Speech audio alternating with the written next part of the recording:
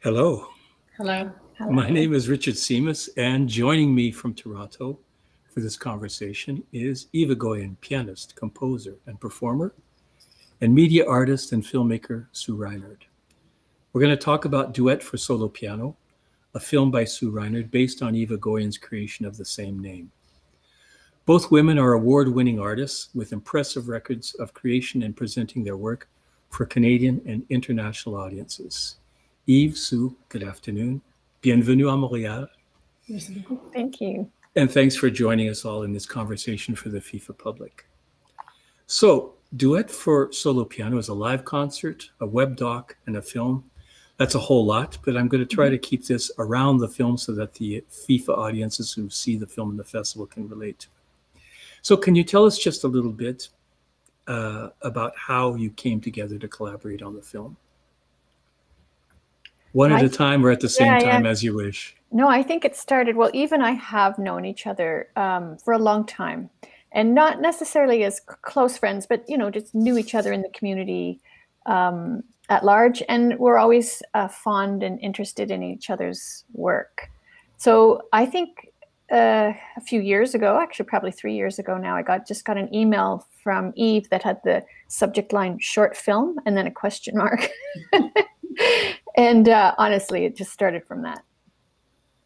She didn't say what it was going to be about. She just said short film, question mark. Yes, yes. Yeah, really. Like it was totally wide open. Early in the film, Eve says in somewhat of a confessional tone, I did ask for change. I got change. So what was this urgent need for change? Change from what? Just, you know, can you talk about that a little bit? I tend to do this. I don't know what it is about me. I seek reinvention almost continually. And for me, I've been, well, I mean, you see the trajectory of my life through the film, but I started playing the piano, went through traditional standard repertoire. Then I came to Toronto, I met composers, started playing music by living composers. And then I realized too, and then I sort of, then it became a little bit, I was aware that there was a gender issue around that, and that playing living composers meant that I could also play music by women composers, and that just sort of, but I always felt like I was trying to get closer and closer to the creative source.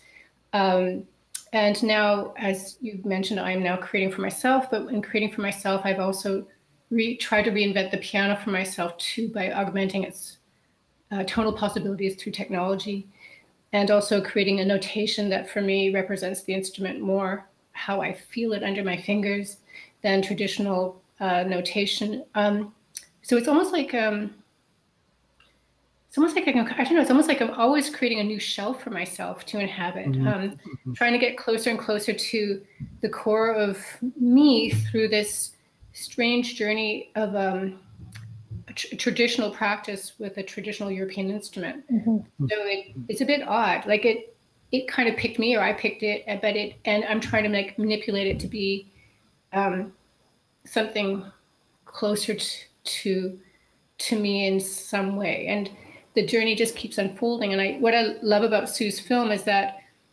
there's a path that is shown, but we don't really see the finished product. And I feel that it reflects me as an artist, because I'm not a finished product. Like I keep changing, and I accept the change. And yeah, so anyway, that's a long answer. But it felt urgent, huh? It feels urgent when you say that. And it seems to be set up in the film as clearly a kind of a major theme that's in front of us, and it helps me watch the film and think about it in a certain way.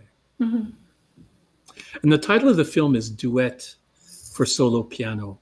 Now, I can imagine various duets in the film, but I'm curious what your opinion, where are the duets for you? Who is the other player or the other presence that's there? Sorry. For me? Yeah, sure. I mean, and there are always duets. I mean, when I'm playing other people's works, there's the duet with the composer. And there is the piano. I mean, the piano is a partner. The piano does its own things. I'm always listening to it, no matter how much I practice the variables are infinite between whatever the resonances are or the instruments that I'm playing. It's constantly not predictable, and that's good. I mean, just like we are not predictable either on our day-to-day basis, but those unpredictabilities are stimulating. They're like constant improvisations. But yeah, the duets are so many levels. And then the augmented piano too is actually another piano. There's the acoustic piano, and then there's the modeled piano that I reveal. So in that piece, but there's always duets. There's always partners. There's the partner of Sue. I mean, the layers are there's just so many layers. Mm-hmm. Yeah. So you felt like you were with these other partners, not just one, but many of them as you made the work from the beginning. And you opened the live performance in 2018, right, at the Luminato Festival. Sue, what was your reaction when you saw the performance for the first time? Do you remember? Well, I didn't see the performance before we made the film. Oh, you didn't? No, we started filming in the rehearsal stage. So that was the process. So I mean, I guess from the backtracking to the short film email, I had thought I would make an interactive piece because I wanted something to complement the live performance. So we started early. Eve was just starting this rehearsal. And like Eve was saying earlier about this change and transformation, she wasn't just going to walk on a stage and sit down and play a piano. She was reinventing the instrument. She was also going to do something more theatrical, something that was more like a show, something that involved elements using voice and projections and things that really, really pushed her out of her comfort zone. Mm-hmm. And so I went to one of the early rehearsals, and I immediately knew, I thought, oh shit, like, one, we had a really fascinating day filming, but also I thought there's a lot here. There's a lot more than I can contain in my short story. There's a lot I see, and there's a lot I would really, really like to make a larger work on. So we kind of built, I mean, I committed to doing the interactive, which I'm very pleased with as well, but I also just decided to keep filming. We had a really great small crew, and we filmed in a kind of observational style. And what was interesting was that the film, it kind of is about an artist's creative process. And that's really what we focused on. We focused on what you go through when you start from, a rehearsal studio and a bunch of ideas and get a small group of people together and the journey along the way. And it also became a personal journey for Eve because there's things you encounter when you're pushing yourself as an artist that go back to who you are as a person. So we brought in little elements about backstory and personal life as they intersected with the creative life. Mm-hmm. So it became quite layered in that way. But yeah, no, I didn't see the performance until we were done. You were completely finished with the filming when you saw the performance. Absolutely, yes. All right, well, yes. There you go. Yeah. So was it, I'm thinking of all the parallels, and I'm wondering for you, was it as much an adventure and a need for change or a need for exploration as it was for Eve? Did you somehow feel like you were on a parallel journey, whether aesthetically, formally, or with regards to your work in making films? Well, I think, yes. I think in that with Eve, we just decided to trust ourselves in the situation. And the creative process was really open. And she was very open and quite vulnerable in that, I mean, who wants to show a work before it's done? I mean, let's face it, no matter what you're making, even baking a cake, you don't want anybody to see it till it's ready. But she was open, and therefore it allowed, we were kind of open. And I think we all, I had obviously ideas that I wanted to develop and things that I intuitively pursued, but there was no script. There was no strict vision of what this film was going to be. Mm-hmm. So what we encountered along the way, you just intuitively dug deeper into something, or you intuitively turned left or right and developed something a little bit more. But it all just came up it all arose. So we both had to be open in our respective mediums to that process. Mm-hmm. I think was that a new experience for you? Excuse me, Eve. Was that a new experience for you, Sue? In terms of of documenting someone in a creative process, yes. Mm-hmm.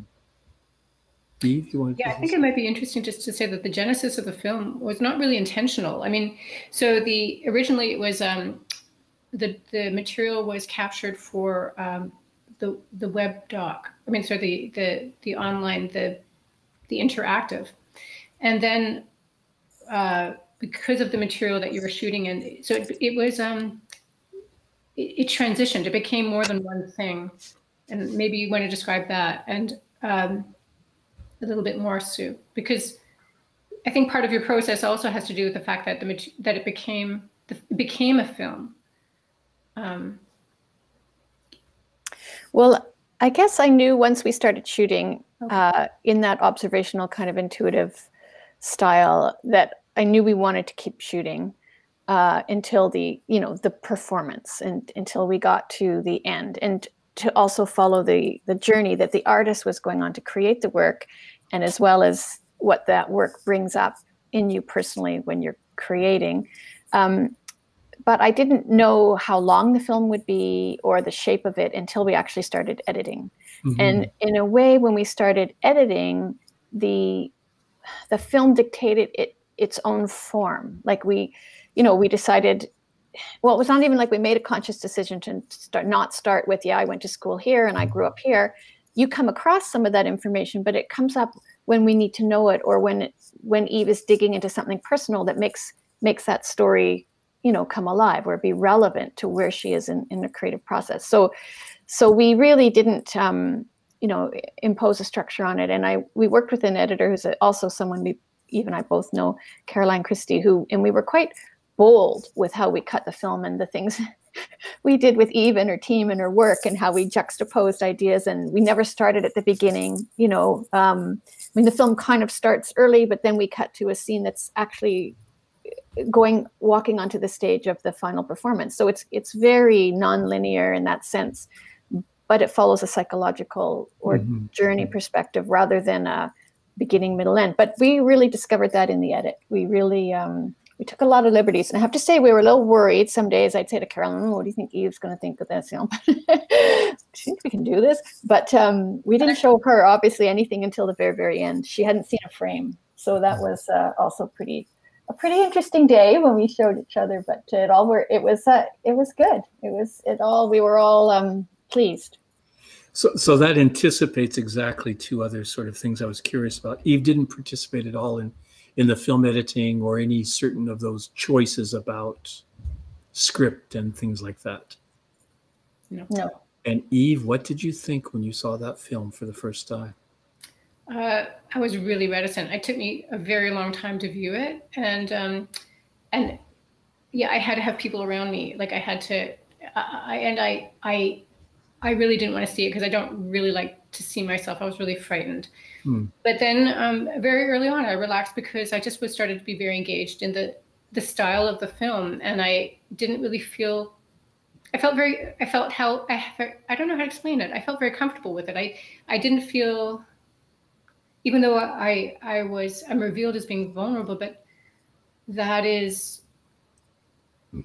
I trusted it, and I just felt very engaged with it as a film. Very soon after viewing it, I stopped thinking about it didn't feel like it was so much about me. Like the fear disappeared, and I was very grateful. I just felt very grateful that this film had been made, and I think it's just really wonderful. It's a really wonderful piece of art, and by giving Sue and Caroline freedom with the material, I mean, of course I did, but it's their art form, and I watched it as a piece of art, and that it was I don't know. I was actually it was also an interesting part of the journey because I'm. Well, probably nobody likes to watch themselves, so I just. Maybe most people don't, but maybe everyone would feel the same. But it was, I was very reticent. But I'm very relieved and very grateful now. Yeah, that's wonderful. It's a wonderful film. You know, you say something else at one point in the film about the issue of performing, and you say, I either have to stop or embrace it. And what you just said really indicates clearly that, you know, you decided to embrace it, and that's obviously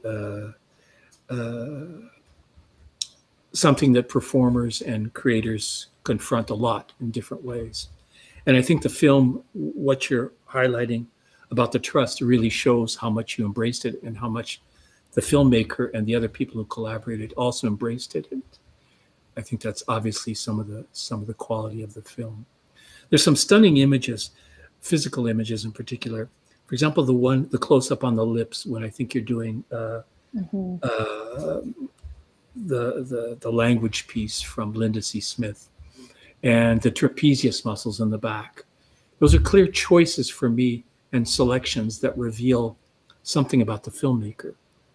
You know, I don't know how to articulate what that thing is, but I'm wondering, Sue, when you think about those images that are clearly things that you saw and decided to place in certain ways and treat in certain ways, do they reveal particular things for you?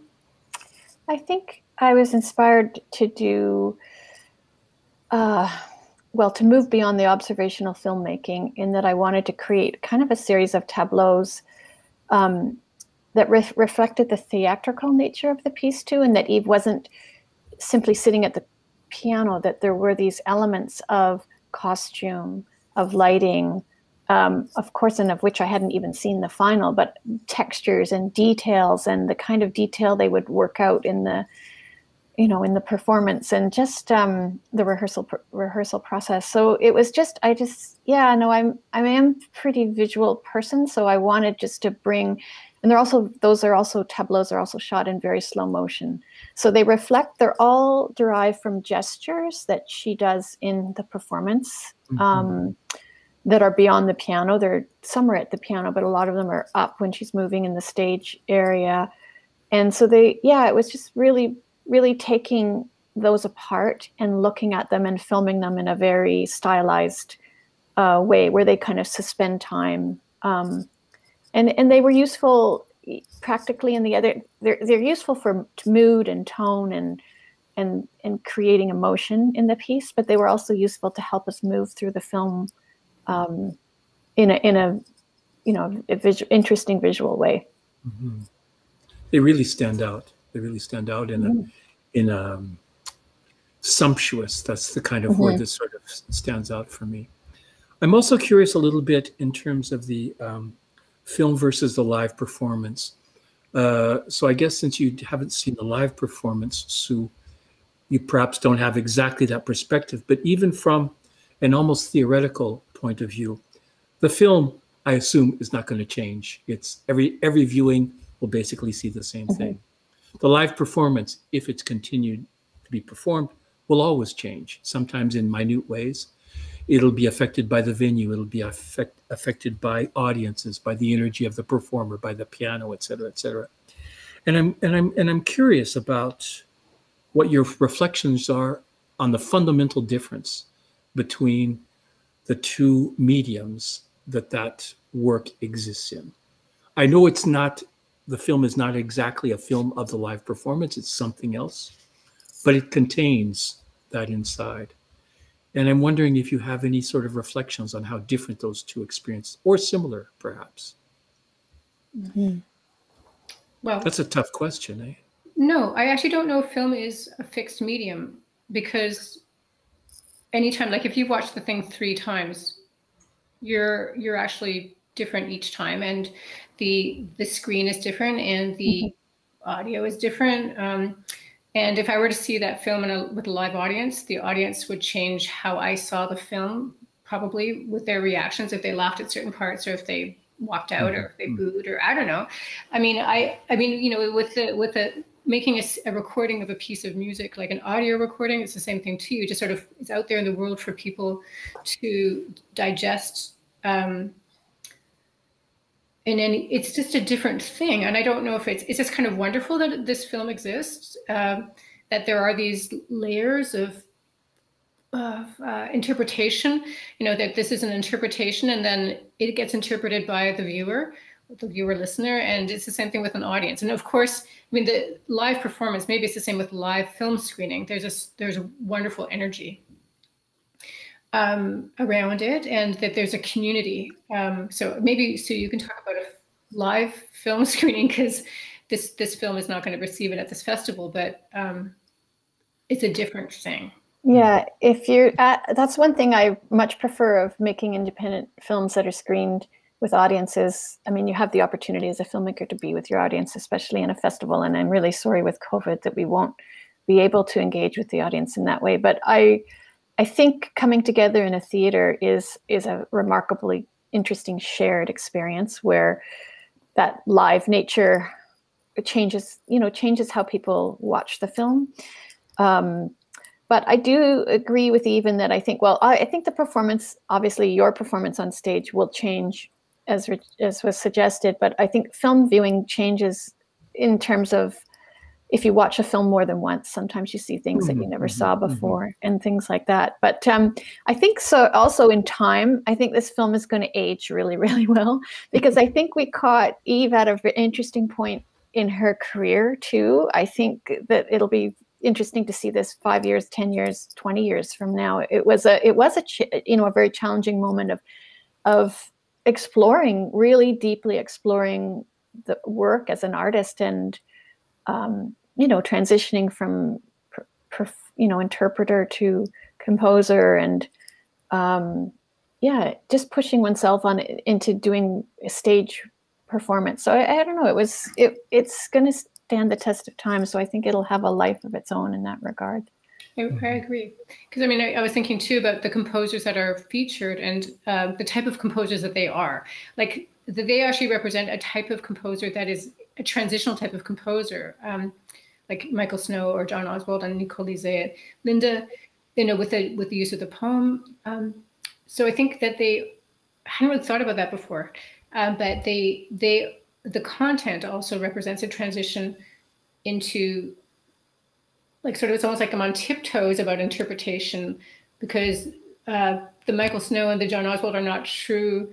Like the scores are just so unusual, right? So it's not like I'm about to jump off that place, and so whether I, walking back and forth into those worlds of interpretation, or like straight interpretation, or more theatrical place, or or improvisation, or working with technology, those are all represented in this film.